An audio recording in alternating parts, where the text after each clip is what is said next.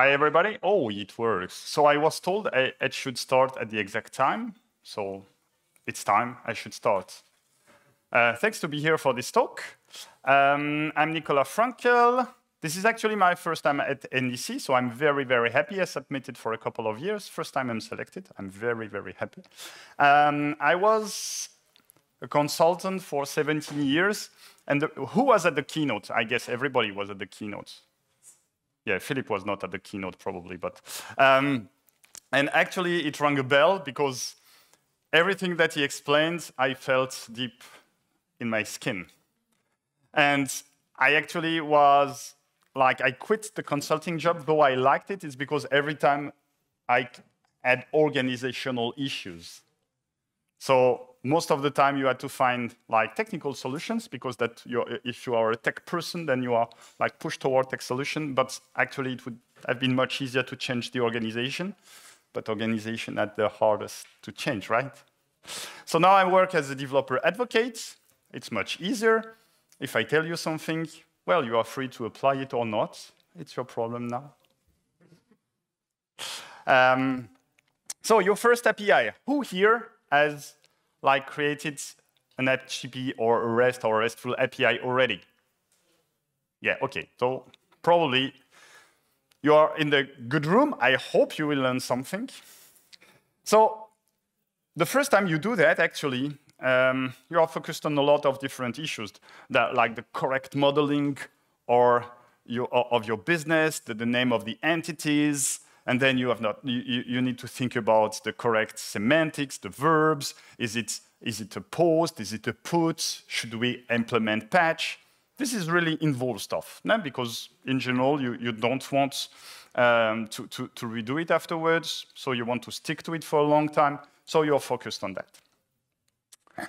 But then at some point, probably your business or your team lead or somebody will say, hey, we need to deploy version 2. And the fact that your API is easy to migrate or has the capability to like allow for a very like nice flow to migration is not something you plan for.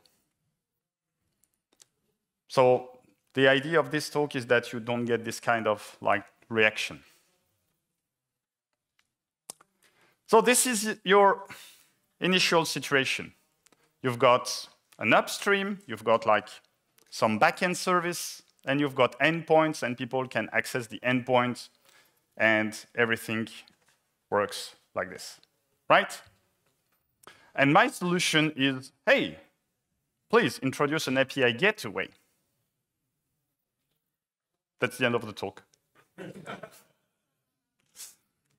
No, in general, when I say that, people tell me, hey, like, here you were very polite. I see that we are in Denmark.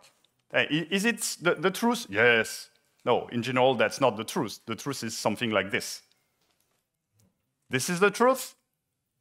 And now it's a trap question, you know. No, in general, you have a reverse proxy. And my idea is, hey, sorry, not this one, this one. An API gateway should help. Who knows about the difference between a reverse proxy and an API gateway? Victor, please don't say anything.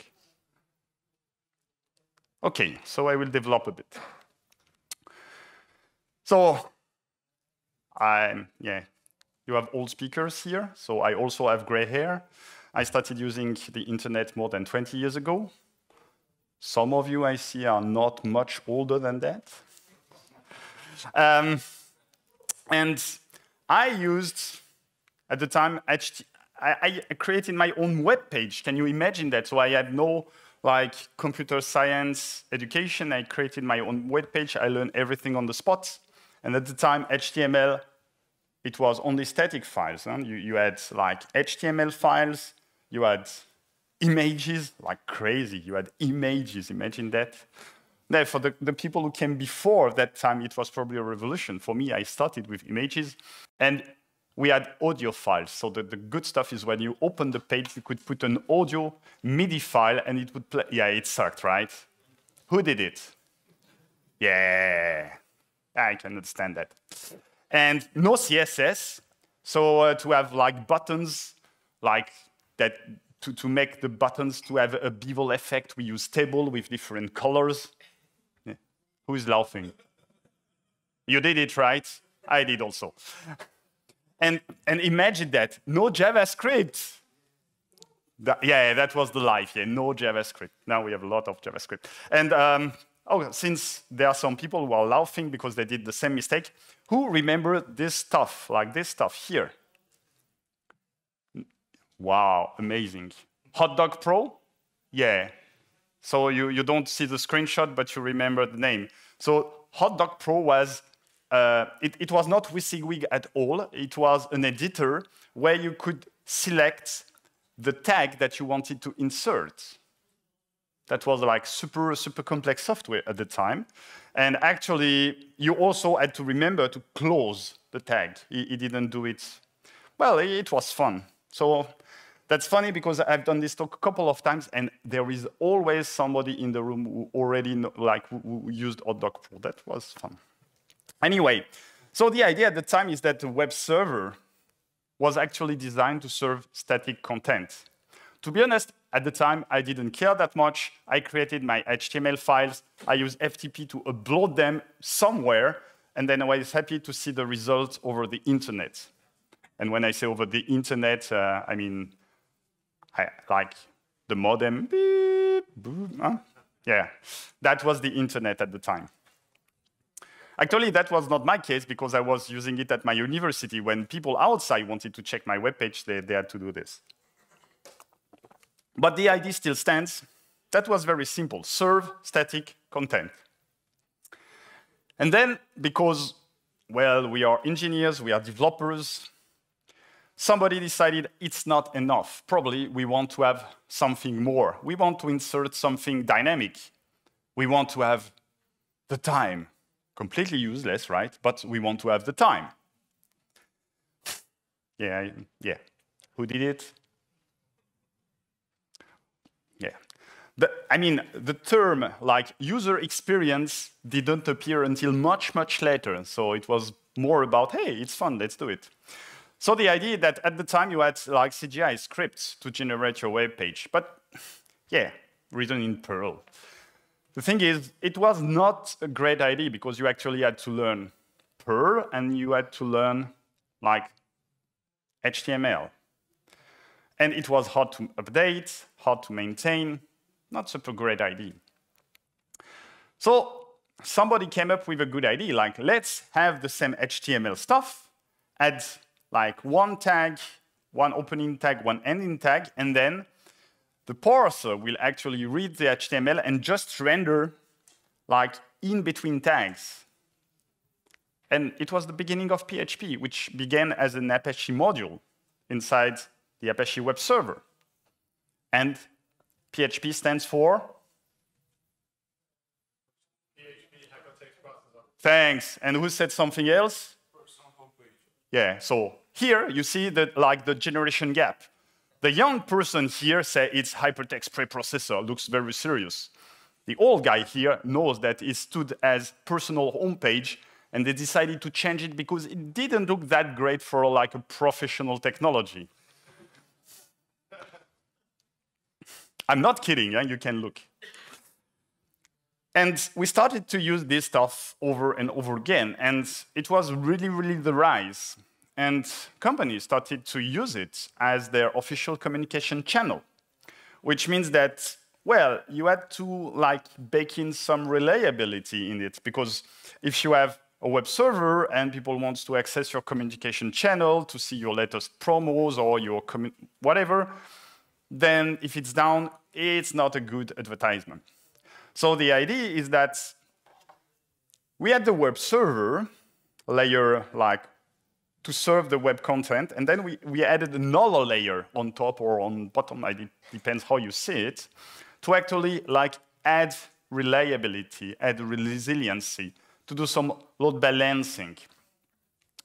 And now we see that we added one more capability to the web server. So,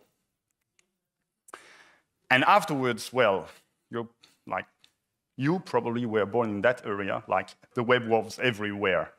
And now we add even more capabilities because before, all the nodes, they were the same. They served the same content. But now we already add one single entry point to add the load balancer and the routing, to add the load balancer. And now we want to have like different nodes that serve different contents. And then we need to add routing to the capabilities. And so that's actually the evolution of the web server. First, we served static contents. Then we served dynamic content. Then we added load balancing. And now we add routing. And it's easy because we are engineers. We see a single entry point and we say, oh, like, this is like a cross-cutting concern. We can put more stuff here. So we put more stuff every time. Like authentication. Why should the application care about authentication? It's a cross-cutting concern. Or authorization, or caching, or IP blocking, or whatever. So we remove all those like features from our web application. Probably they didn't have them, well, like IP blocking and caching, they didn't have them in the first place. But we remove as much as possible, and we put everything on the like web server, which doesn't serve anything. But it's still a web server anyhow. And now, because the web is everywhere, it's not only about human to human, it's about machine to machine. And the first integration way that we did was, hey, you create a file, you put it in the FTP folder, there is a batch job on the other side that reads the content of the folder, it reads probably the content of the file, like gets the data, and when the job has finished, it renames the file. Old people who did that? Yeah. Who is still doing that? Oh, sorry. Sorry for that. And well, it works, it's reliable, but of course, it depends on the job frequency, meaning that if you want to have like real-time data, it doesn't work that well. So, of course, every stack, like .NET, Java, Ruby, Python, have their own ways of communicating, but you probably want to interact with heterogeneous systems. And like the lowest common denominator in that case is our old friend HTTP. And for that, you have an API gateway, because when you start to integrate stuff with HTTP, then you have new concerns. And those concerns, they could be actually addressed by a reverse proxy. For example, you have an API gateway, and you decide that, well, probably you will bill clients of your API depending on their usage, or perhaps they have, like, I don't know, they subscribe to some like fixed price, and then they have a limit of like 1,000 calls per hour or per day, whatever. You can bake that in a regular reverse proxy. You use Nginx, you write your C module. Who is a C developer? Nobody. Oh, well, I'm relieved, but there is always one or two, but that's good. Who is a Java developer, by the way? Yeah. Yeah, I know, but I just .NET, C#, okay, Ruby, Python. Yeah, I see like C#, yes, Python, not that much. Yeah, it's a .NET conference. That's fine. My demo will be, you won't see much of Java code anyway. So the idea is that you can bake that into your reverse proxy. You can write your own Nginx module. It's an open source project. That means that you will need to compile it and compile it with the server probably, which means that if you want to change the business logic, because your business has such an idea that, hey, let's create another pricing for whatever reason, then you will need to bring your server down and like bring it up again after compiling, which is not super great. You want the pricing to be like easily changeable, and you want to not to have zero downtime. You can also have like complex rate limiting. Again, what is the same reason? You might want that people who are not registered, they get certain number of calls and people register, they have another limit, or perhaps they have no limit at all. Again, you can do that, just create the code, but it's not as great. So the idea of the API gateway is just like the reverse proxy added features after features, the API gateway adds features that are related to APIs, such as like billing and complex rate limiting. There are a couple of API gateways on the market. Victor, it's your time to shine. Look. No, it's your time. Look. Your friend is here. So I work on the Apache APISIX project. Victor works on the Kong Gateway project. You've got others. They are also like cloud provider-based one. I don't cite them because I've known about Windows on the desktop in the 2000s, and I don't want to use any cloud provider that locks me in, but of course, your mileage may vary. About Apache APISIX, it's an Apache project, so top level. Who knows about Apache APISIX, by the way? One person? 2 persons? Yeah, obviously. Okay, great. I won't talk about it much. I would just use it for the demo, but that's not an advertisement, though I work for the project. The architecture is actually pretty similar to all others. So we have, here, it's here. Yes. We have Nginx at the bottom, like open source version, OpenResty, which is a Lua engine, meaning you need to write Lua for most of the plugins, though we can accept like a couple of other languages. Then you've got a couple of out-of-the-box plugins. And so, now that I hope that I explained why an API gateway is different from a reverse proxy, and now that probably you have a reverse proxy in front, you will change to an API gateway, the first step is to introduce the API gateway. So let's do the demo. I will be very happy if you have questions in the meanwhile, because, well, you know, lockdown and stuff, all remote is not fun, whereas here we can have some degree of interaction. I understand that interaction are very specific to the country. I know that countries on the north, well, interaction, probably not that, but it's fine. Everything is fine.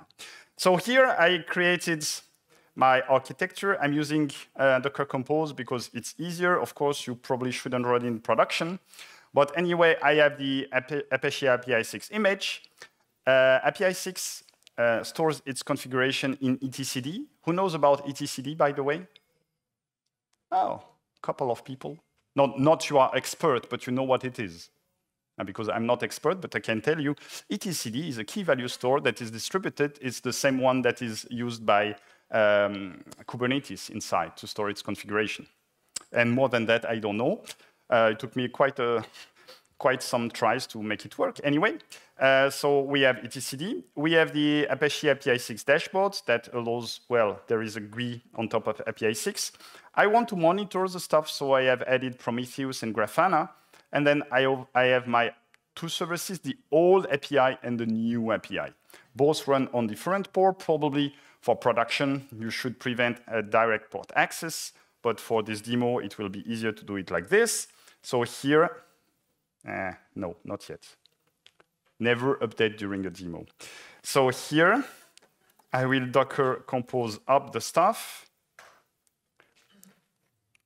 And regarding the code, so I know you are not Java developer. So who is interested in the code? Oh, okay, good. So I have the old API. This is, if you probably have heard, even if you have not used it, this is a Spring Boot application, so coded in Java. And because it's Spring Boot, there are a lot of annotation and stuff like this. So here I can try to curl the stuff. Curl localhost 8081. And I say hello. Wow, I'm really a good developer. And then I can perhaps pass some like parameter. And because I don't know any typical Danish name, I will use my own. OK, so who hires me right now? And people who are in the Java world, they say, oh, Spring Boot, it's good, but we have so many annotations. And myself, I'm more of like a Kotlin guy. So I taught myself Kotlin a couple of years ago, and I really, really love how it looks. And so you have this DSL. So instead of having annotations, you have like code. And so you can check at compile time whether it works or not. And here it looks super nice. And of course, we have the same stuff on a different port. Yeah. Yeah, obviously better, right? Okay, so the idea is that now we are in this situation and we want to use the API gateway to help us. So we can like curl again, localhost. So the port number is 9080 and we can say hello. And now it tells us, hey, what happens? I don't know you. Because we just installed the API gateway, and so we must configure it to say, hey, this route should be forwarded to this upstream. So let's do it. And the good thing with Apache APISIX is that everything is actually a REST call away. Everything is on GitHub, so I don't want you to install anything. So here I'm using Docker for everything. So that's why the reason why I have like this like network evolved API default, because I like composed up one architecture. If I want to use Docker using the same architecture, I need to use the same network. So I need to pass the network's name. Here, curl image. If you already have curl, you don't need to do anything of this. Then I have these route endpoints. I will be putting a new route. So here I can set the ID directly. And here, because it's a sensitive operation, you can break stuff, you can really do bad stuff, you need to be authenticated. Here I'm using the API key. By the way, I'm using the default API key. Don't do that in production. And now you define your route. So you can tell its name, you can tell methods, you can tell the URIs.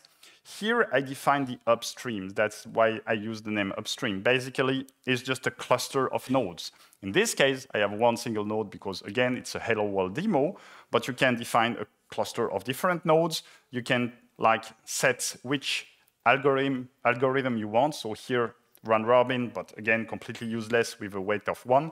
But we have multiple like algorithm to balance between the different nodes. And here I'm using the Prometheus plugin so I can get like some metrics out of it. So now it has like passed.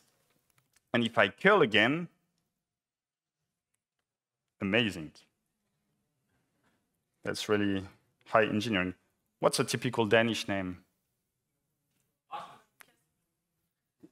Could you repeat, but slower and without the accents?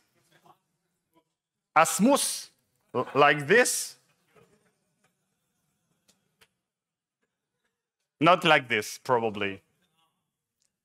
With a... Ah, better. Like this? That's the only Erasmus that I know, so it will be like this. Works for you? Sorry, at my age, you are too far away. I cannot hear you correctly, and it's guessing because I have no reference. Okay, let's use Erasmus for the rest of the talk.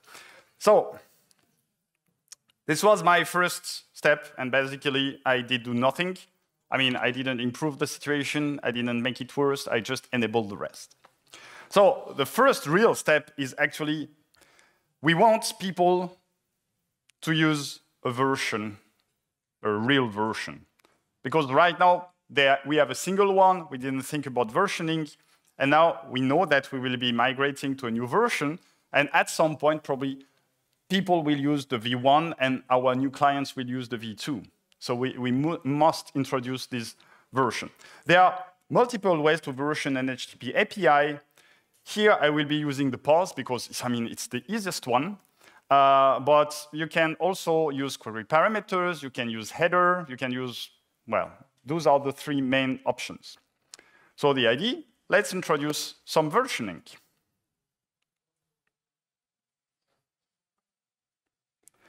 What I did previously is I created the routes and the upstream and everything in one go. But probably we don't want to do that. We can create some abstractions to be reused. So I will create here the upstream first.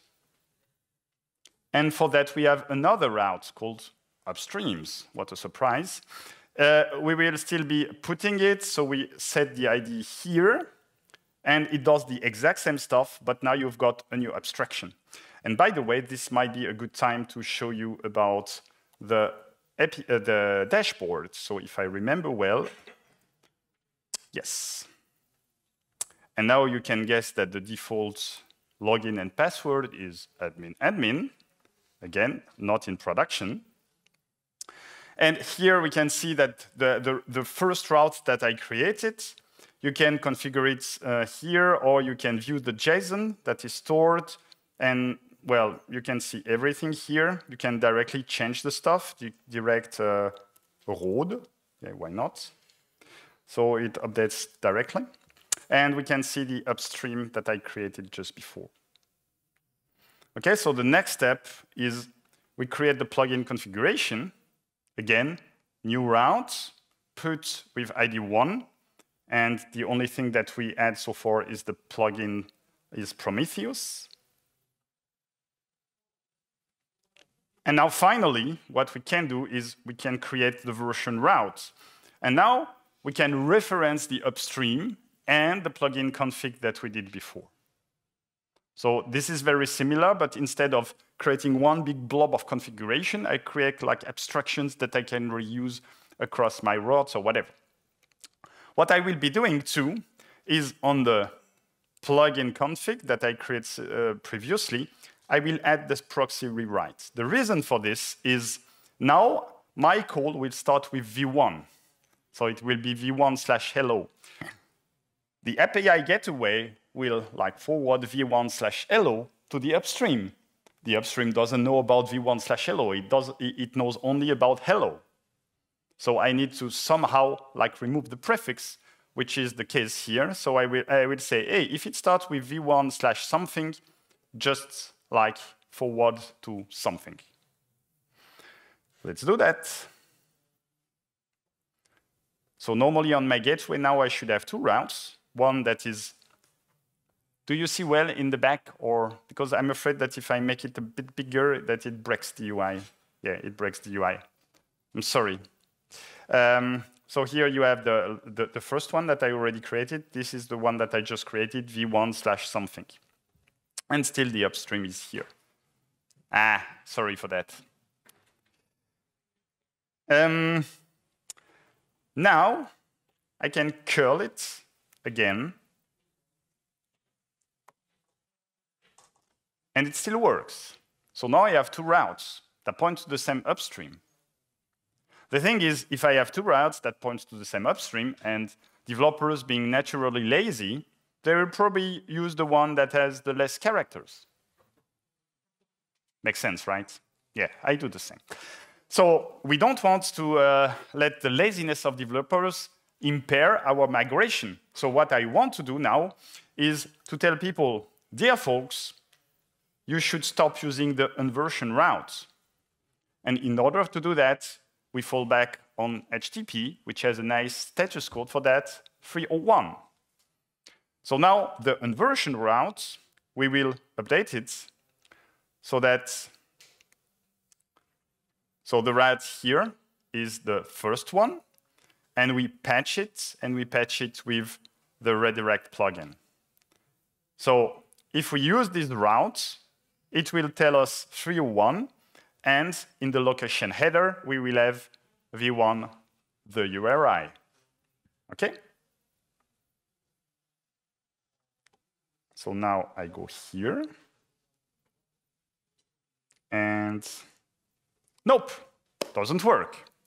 Now you've got two kinds of clients. The first one of clients are very smart, and they will actually follow the redirection. And it will work. But they won't know about it. So they will keep using the old route and be automatically redirected. The other kind of clients are also very smart. they are monitoring. Notice that there are only two kinds of clients, and the one that are very smart and the one that are very smart. So there is no other categories. And basically in the header, they will notice that, hey, something is wrong. I have a 301 in the status. I have the new location. So they will probably need to update their client code to call the right one. The problem is we cannot communicate to the clients directly because we don't know them. Because we were so happy creating our API, we just left it to the world to use. And we were super happy when we saw our first request that were not the test one. Hey, we have like a normal customer. But unfortunately, after we got some traction, then it became a hindrance. We want to know who the people are. And at the moment, we don't know them. So the next step is actually to make people register. Who likes to register? Nobody wants to register. I don't want to give my email so you can pester me with your irrelevant marketing campaigns about some hot stuff and whatever. No, I don't want to spend 10 minutes with you that you tell me about your super nice product. I don't care. I have a job to do. Nobody wants to register. But who wants free stuff? Of course. So we need to find these like paths to the human brain that say, hey, we give you free stuff, but if you register, you have like more free stuff. So you can use our API, but it's severely limited. If you want to use it like above a certain threshold, then you need to register. For that, so far we had like plugins for everything. For that one, for this exact use case, we don't have an out-of-the-box plugin. I created my own plugin in Lua. Who here is a Lua developer? Good. So please don't be too harsh, because that's the first time I read Lua stuff. What I did, however, I did like typical like developer stuff. I copy-pasted from something that worked, and I tried to weave my logic in it. So basically, there is like one plugin that does like limitation of calls per period of time, and I added everything I wanted. So for the records here, you can define your schema. So what properties are available for your plugin, whether they are required or optional. Then here we have these like metadata about your plugin, the version, priority, whatever. Oh, thanks a lot. Thanks for your feedback. I always forget that PowerPoint doesn't allow me. So here, so you have the schema. Again, the parameters that your plugin will accept when people configure it, some required ones. Then you've got the metadata, version, priority, the name of the plugin, the schema itself. And then the rest is like copy-pasted from the plugin. This is the main function or method. I don't know how it's called in Lua. Function or method? I'm talking to the Lua developer. Okay, that's fine. So let's accept that it's function for the sake of this talk. I promise I will get better next year, in Lua at least. And then I've added this like block of code. What this block of code does is actually I will be getting the configuration for another plugin. So here I will be very simple. I will be using the key auth plugin. And I will check if inside this key auth plugin, I find a consumer with this key. If I find a consumer with this key, I leave immediately. Otherwise, I apply the normal auth plugin, the normal limit plugin, which means that I will be limited. To use it, I have this additional stuff. So here, again, I kept the initial plugin, so I have a lot of parameters. It tells me that if I call for more than twice in a like 60-second time window, I will be limited.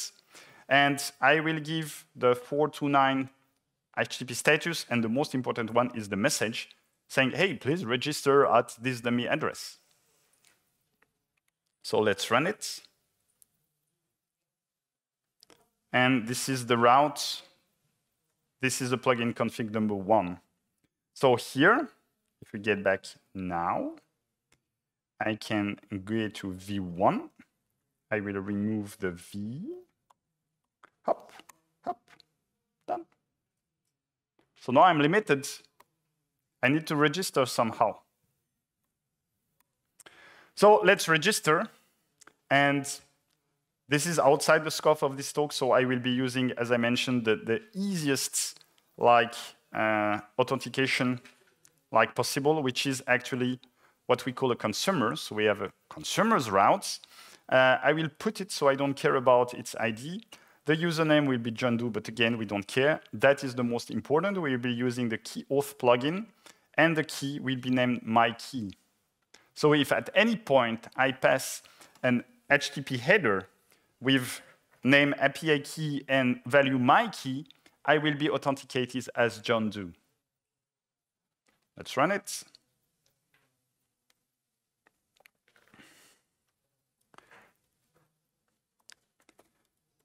The key's name can be overridden, but because I'm lazy, I kept the same.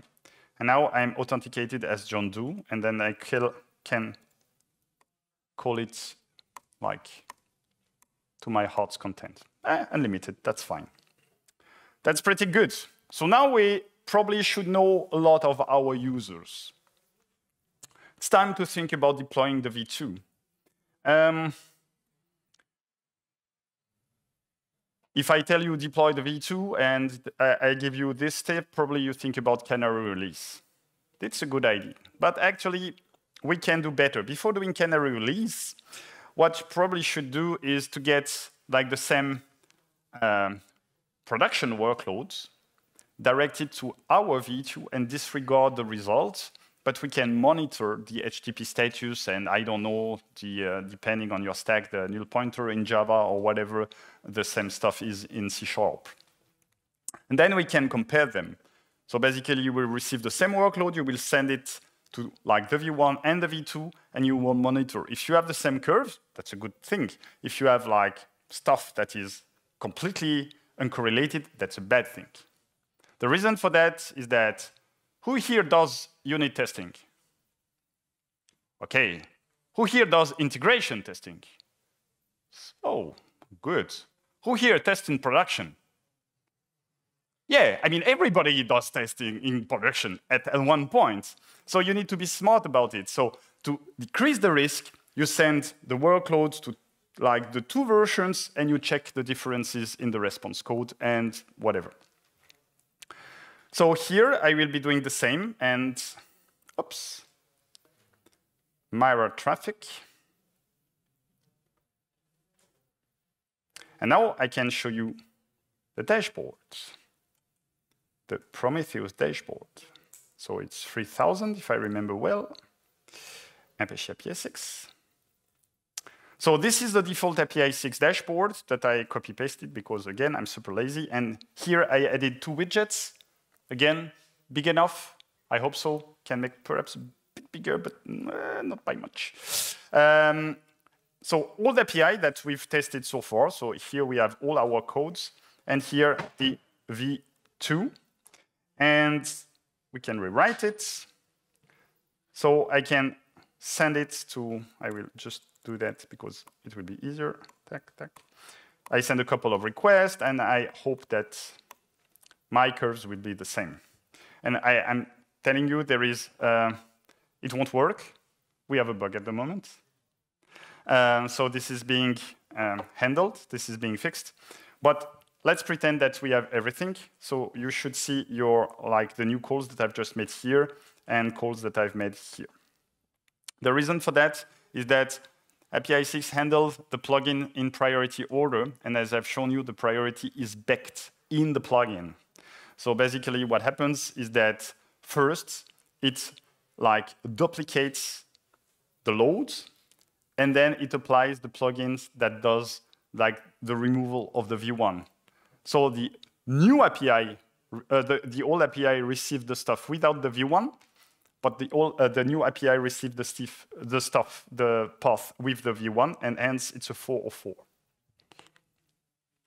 It's being addressed. But I mean, again, this is not a talk about Apache APISIX, so this is the kind of stuff you should do. Like you should mirror the traffic first, because there is no other test than production, but you don't want to like take much of a risk. Once you have made sure that everything works as expected, and you're still a bit risk adverse, I am, then it's time for real canary release. So there are several strategies for that. You can say, hey, I will geolocate my users, so only people in Denmark will receive the new version. I will do that if I have a header, so that only people who know about it can test the new version. Or you can do like round robin, whatever, or whatever. Everything is possible. We support a lot of them. But for the purpose of this demo, I've just added the default like round robin. So basically, I have two upstreams. I've created a new upstream here, upstream number 2. And what I'm doing is I will give 50% of weight to my old upstream, 50% weight to my new upstream. So basically, I have a chance over 2 to get to the new node. Of course, in real life, you should probably start with 5% or like very low number, but yeah, it's a demo. If I give you 5%, I have to press 20 times, you won't be super happy.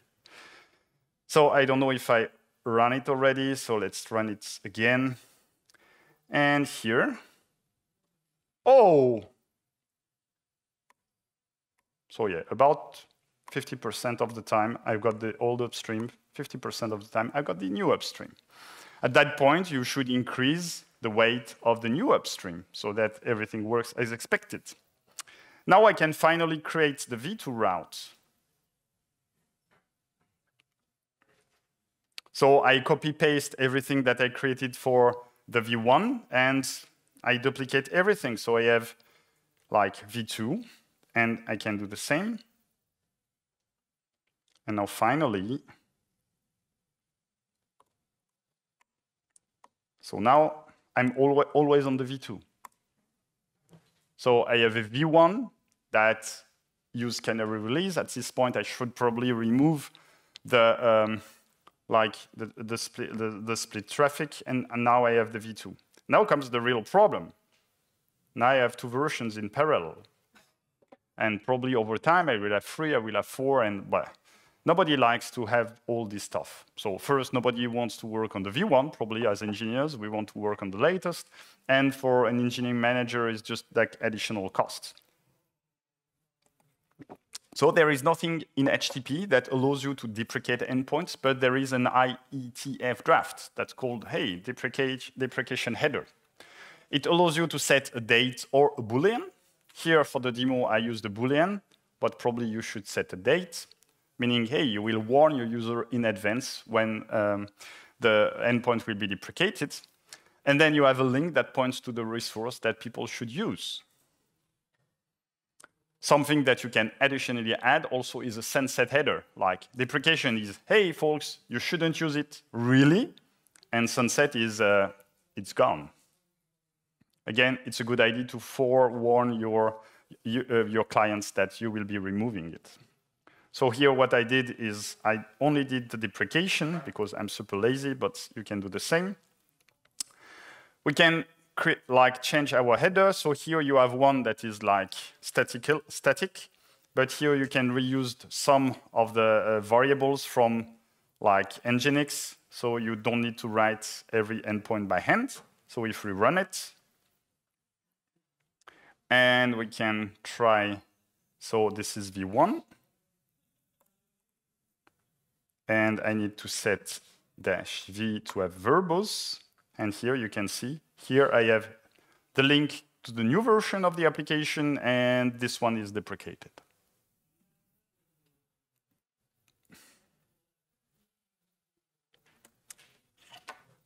Last step, enjoy.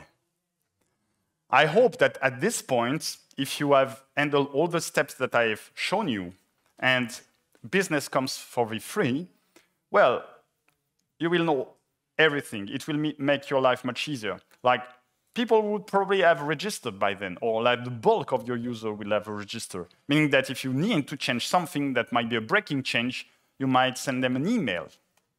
because not knowing your clients is a real problem. Thanks for your attention. You can read my blog. You can follow me on Twitter. If you're interested about the code, well, I really encourage you to use it. It's on GitHub, so please open it, run it, play with it, break it.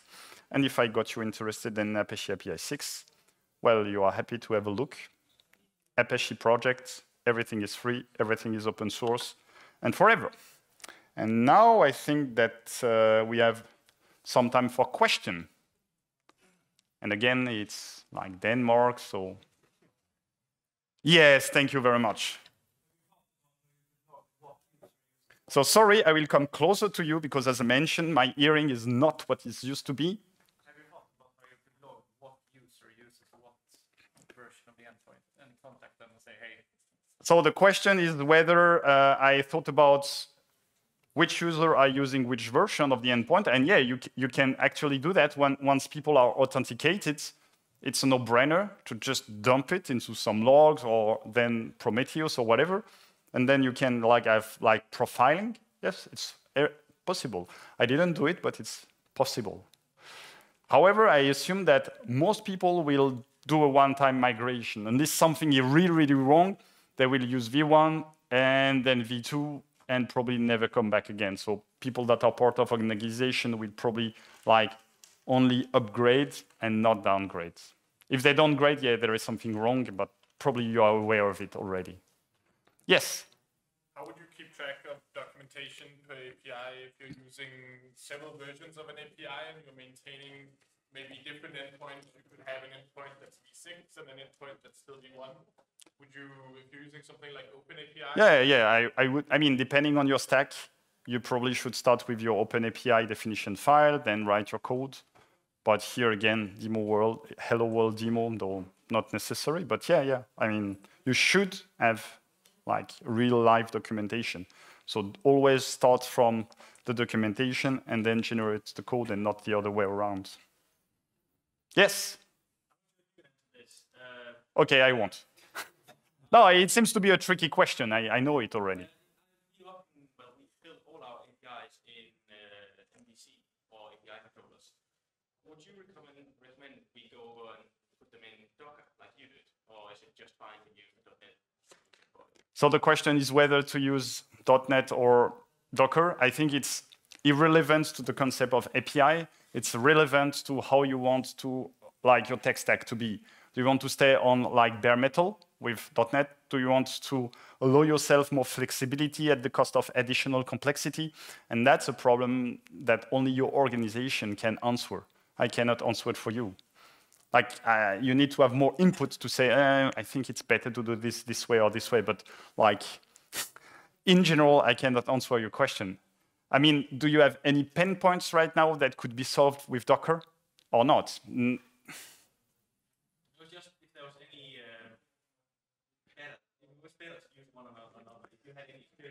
I understand your point, and my answer is I hate when people say this is good, this is bad. My experience as a consultant is in this context, the same solution can be good, in another context can be the worst ever. Yeah, it looks a bit like, hey, it depends, but actually it is. So answering it depends is just a stupid answer, but normally it's the beginning of the conversation. So you can actually hire, or perhaps you already have somebody who can take a step back. In general, to be honest, consultants are better because they come with a fresh eye, and then you can ask them this question, give them, I don't know, 2 weeks, and then they can answer the question. But I cannot without knowing any of the context, especially since .NET is not my tech stack by default. But even in Java, I can't understand. I mean, I can't answer that question in general.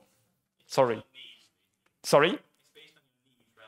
It's based on your pain points and in your skill set. If you are all Docker experts and you feel the pain point that could be solved by Docker, yeah, please go.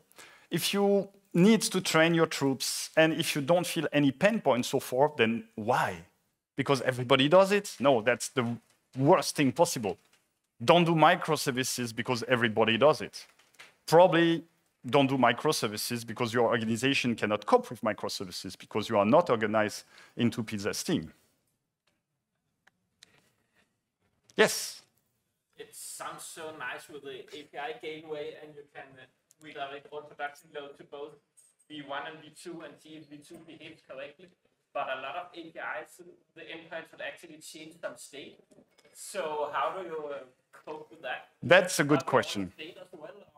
Here, you notice that I kept everything in one go. Like, I mean, it's a hello world, no state. I didn't change the semantics. Everything was fine.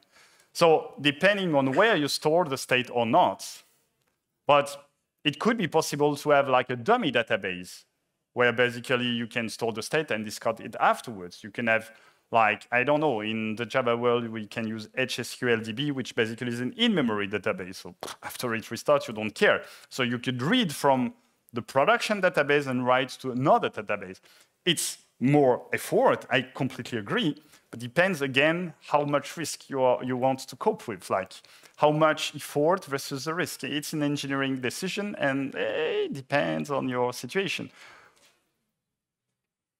Make sense to you? Yeah, makes sense. I'm just thinking that I could think of a lot of scenarios where it would be so impractical that it's maybe not worth it. But I guess that's exactly. What you're saying, so. Exactly. That at some point it's going to cost that much, and the risk like of stuff happening is like not huge, and the impact is low. Oh, then why do it? On the opposite side, if the risk is low but the impact can be huge, then again, it's another, like risk management is an undervalued skill, in my opinion. Other questions? Yes?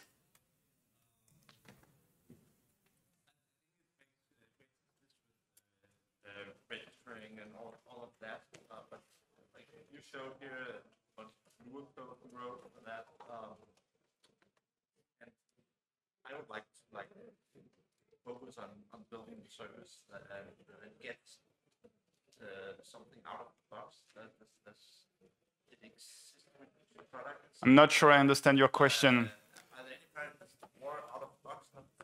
So about registering users, no, registering is something completely different. It's another system. We don't care. The idea is how to get to the registry of users. So here I've showed you like the simplest one, which basically you create one with one curl, but we integrate with OIDC, we integrate with Keycloak, we integrate with many different identity providers. So basically you can like read the stuff and know whether this person is allowed or not if they are authenticated. I'm not sure I understood the question, so I hope I answered it right, but from your face, I'm not sure at all. Okay, that's a no. That's a polite no. Come to me afterwards, and because afterwards I need to like catch my flight, but I have 5 minutes, and then we can discuss. Other questions? Yes. Do you have any suggestions for a smooth transition from like tightly coupled communication with like microservices to transferring to it without impacting the consumers?